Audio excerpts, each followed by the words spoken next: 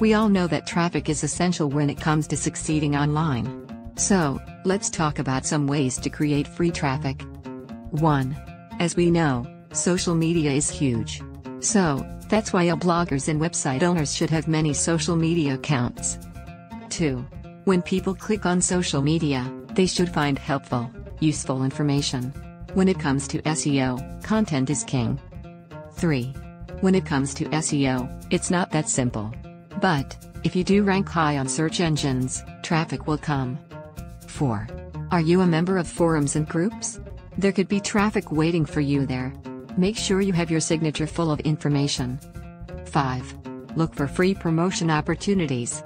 This can be anything from being included in various listings, web directories and free classified ads. As mentioned earlier, social media is a big opportunity. Do you have a Facebook page for your website or blog? Are you in many Facebook groups? Do you have a Pinterest account? Are you regularly pinning your blog posts? Do you have an Instagram account? Yes, you can pay for traffic. But, the same results are possible without spending a cent. So, all the best with your free promotions. See you again soon.